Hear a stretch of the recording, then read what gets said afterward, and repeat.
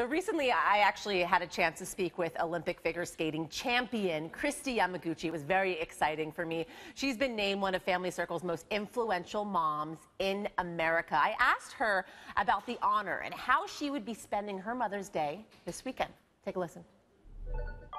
So while you're sharing photos of your moms on Facebook and on Instagram, Family Circle magazine is honoring 20 women for their Mother's Day edition. One of these is Olympic figure skater and gold medal winner Kristi Yamaguchi.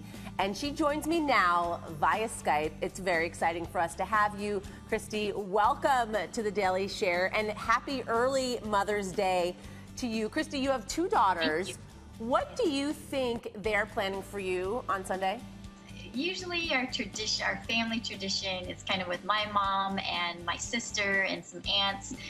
We all get together for like Sunday brunch, and then the dads take the kids, and it kind of leaves the moms free to go shopping and have just a fun Mom's Day out.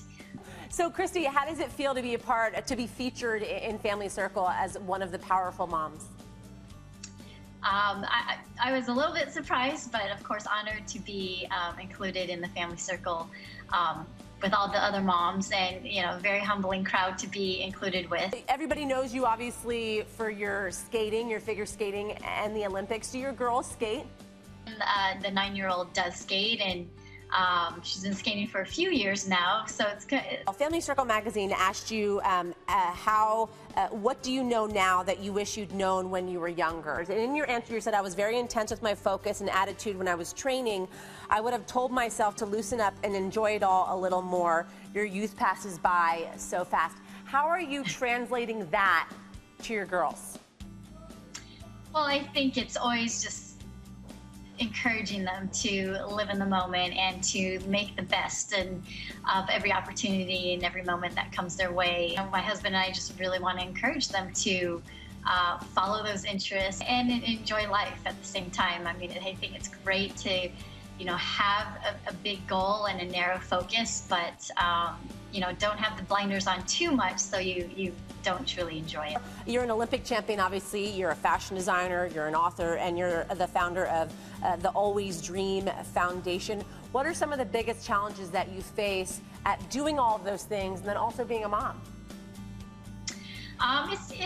Like any mom who's busy working, it's prioritizing and finding the time to do it all. I think, I really try to prioritize family first and make sure the home front is all buttoned down and things are running smoothly. And how has being a mom changed the Kristi Yamaguchi that we knew who, competed in the Olympics? I think competing for the Olympics and preparing for that, it's, you almost have to be fearless, and you're just like you're going for your dream. I would do whatever it took. I think after becoming a mom, my world just kind of opened up a lot more, and I kind of mellowed out, but then at the same time, I became more careful with things. I had these two amazing little things who depend on me. We have talked a lot on this show about introducing kids to Twitter and Facebook and how to do that and when to do that. Have you thought about that? We're just getting there because our oldest is 11.